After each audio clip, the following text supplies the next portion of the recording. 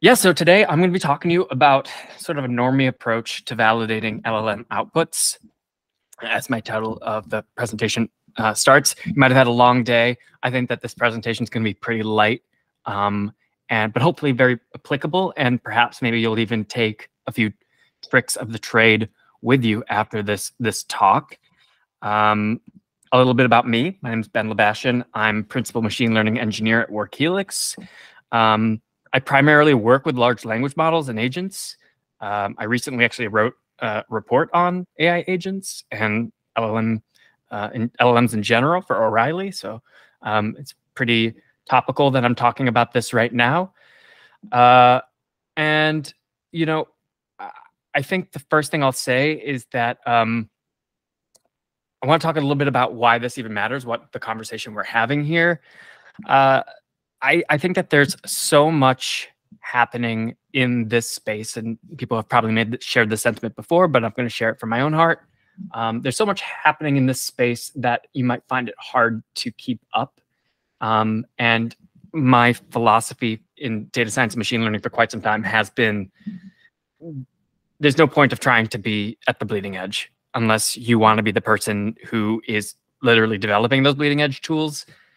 The stuff that's going to be useful to me usually gets to me within a day or two, a week, a month, and everything else that turns out to have been nothing can kind of trickle down. But there are foundational approaches that have been around for quite some time. You might even call this the Lindy effect, right? Something that is old and that is still around is likely to be around a lot longer than something that is new that hasn't been around for a very long time. And so I like to take that kind of perspective. People kind of call it normie now. You might have heard of Vicky Boykis. She talks about normie approaches to software tools. And I really appreciate that kind of perspective. And I think it can be applied to large language models.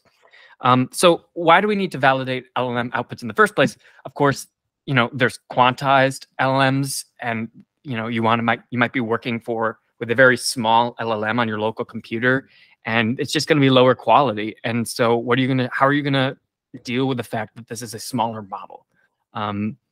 Or maybe it's just a regular model and it's stochastic. We'll be getting back to that for quite often in this presentation. Another thing to say is that many of these open source models might not have refined OpenAI-like function calling APIs. So what do you do in those situations when you want a JSON and it doesn't return a JSON, right? I think we need to sort of have a strategy for that, especially as data scientists, machine learning engineers, developers, et cetera. And even when they do, as I said, these models are still, by their definition, stochastic and generative. And so they're going to return something that we can't quite anticipate often. What do you do in those situations? Even OpenAI models don't always return JSONs. What do you do about that? So there are some solutions, and people have talked about them throughout the day, but I'll just mention some. There's monitoring embeddings drift. You could embed the output and track them over time. You can do A/B testing, or you can do human evaluation. You can just look at the output and just say this works or it doesn't work, right? These all have their pros and cons. They all have their place. But as an engineer, I kind of take my perspective of sometimes I just want the thing to work. I just want the thing I'm building to work. I will get to a nice, beautiful production grade pipeline that no one will have complaints about, and it have all the bells and whistles. But sometimes I would really like to just get what I need and then go from there. And ideally, those strategies are normie, and that is that they are enduring. They're a strategy I can pull from another place in my life or another place of software development that I'm familiar with.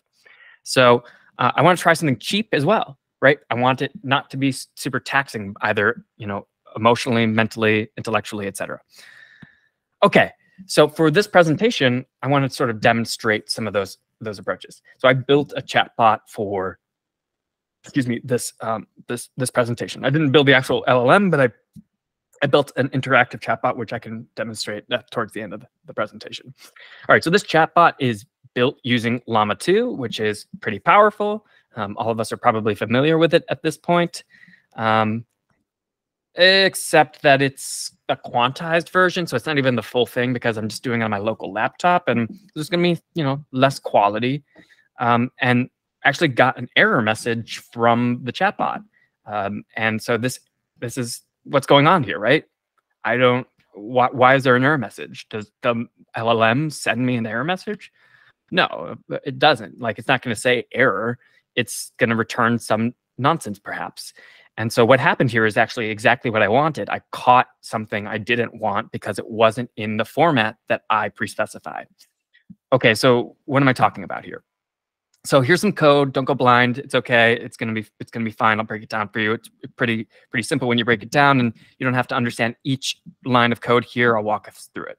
So the chatbot code pretty much starts like this.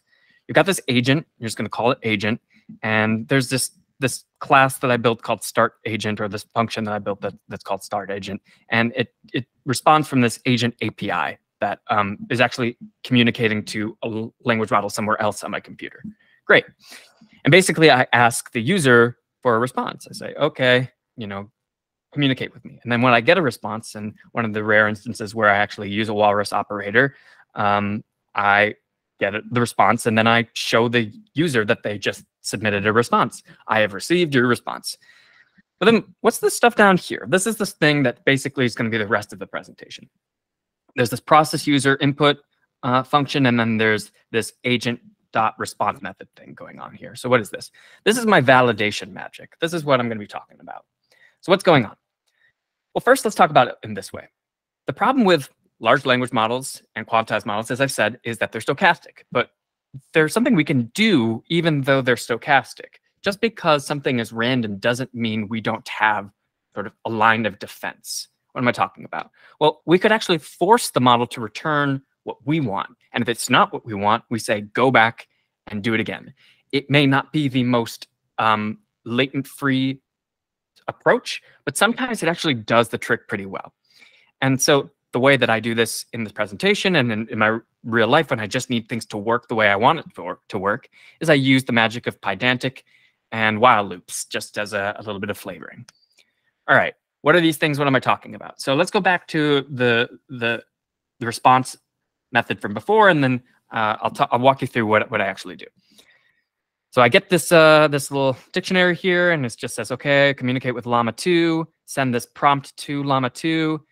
There's this idea of like you can return the format in JSON, but that's kind of laughable, as we'll see, and then some settings. And then what I do is I send a post request to the agent. I say, here's the data, give me a response. And then if you go further down into the code, if it returns a 200, if there's not an actual error with the program itself, then I will try to parse the API response that I got using this validation class. And so there's a first initial validation class called chat API response.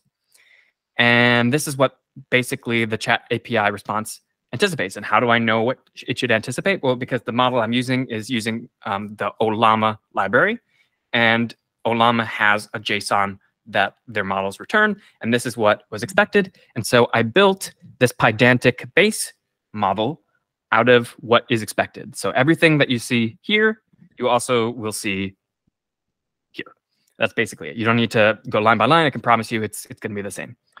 And so after this, chat API response based model class is applied to the JSONified response from the model, I get this right here, which is basically saying this was parsed. This was parsed correctly. What we expected is what we got, which is great. Okay, so far so good, but that's not entirely it, because how come I got an error then, right? It says, hey, how can I assist you today? Hey, good morning. Error message content not found. What's happening here though? I thought we said that we just solved that problem. Well, let's look at our output from our logs. And it turns out that the chat API response field, good morning, is the key. And then there's a colon and it says, thank you. It's nice to hear from you. How are you today? That's sort of unanticipated. I didn't expect that key to be good morning. I don't know what that is. And that's returned this error message content not found.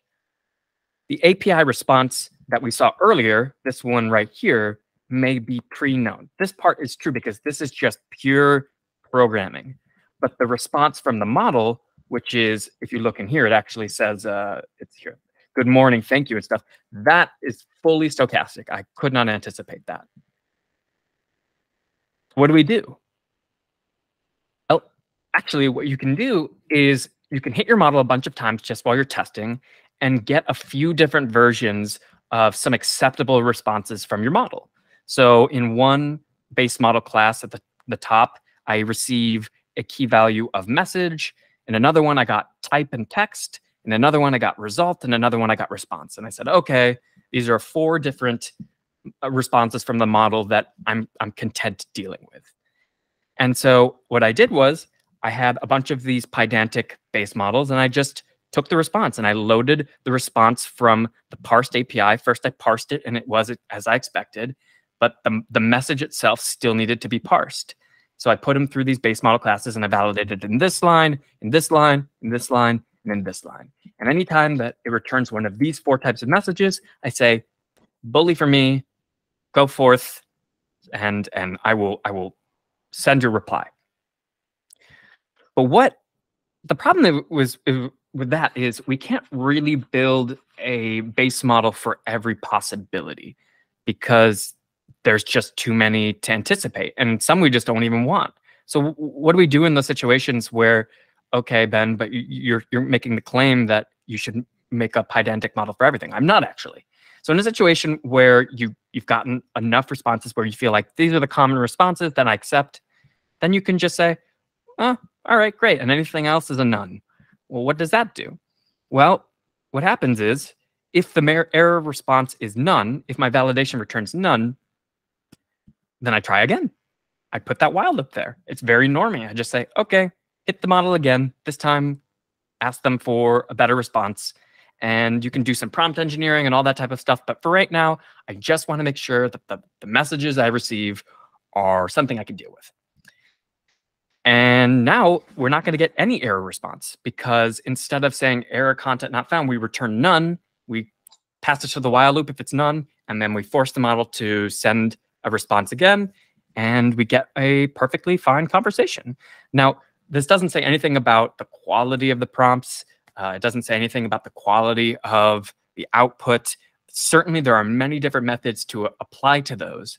But at the very simple level that I like, which is I want to ensure what I get is what I expect and that I'm not going to have some crazy errors, this is a tried and true method. I use these for everything from Llama type models to Mistral to ChatGPT. I still apply base models to them as well because even though there's function calling, they sometimes don't provide you what you expect, and that can be very costly. Just as an example, it's nice for this little chatbot, but imagine a situation where you are generating training data and you need to ensure that the training data looks exactly as you expect. Then it's not fun and games. Then you really do need to ensure that the structure is what you expect. And so using Pydantic base models and something like a while loop or exceptions and try agains, whatever you need, can sometimes be that bulwark that you're looking for. So that's what I do. I can show you very briefly this model if you want. It's right here. And I just say, hey. And then, it's running and things are great. And hey, it returns pretty quickly. So it's not like it takes a long time when you're putting in these while loops, although of course there is the concern for latency. But at the point where you're surfacing this to a user, I might suggest something other than a while loop. That's when I would start suggesting something a little bit more timely, like prompt engineering and other fine-tuning methods.